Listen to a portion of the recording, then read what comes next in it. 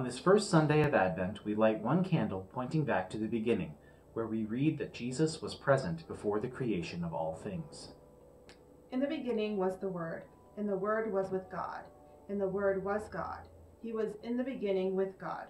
All things were made through him, and without him was not anything made that was made.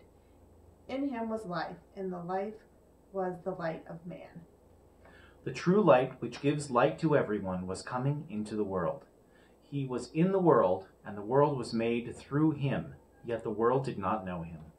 He came to his own, and his own people did not receive him.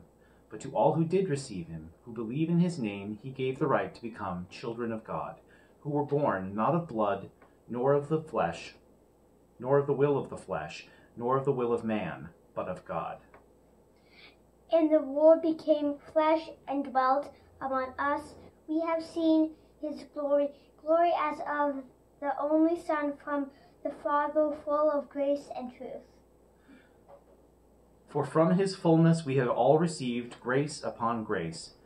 For the law was given through Moses. Grace and truth came through Jesus Christ.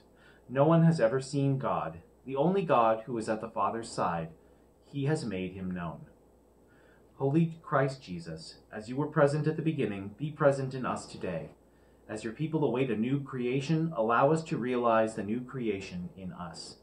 As you are the light that shines in the darkness, which the darkness cannot overcome, expand the light among us, your church, and may these candles, these lights, and these days remind us of your ever-present goodness among us.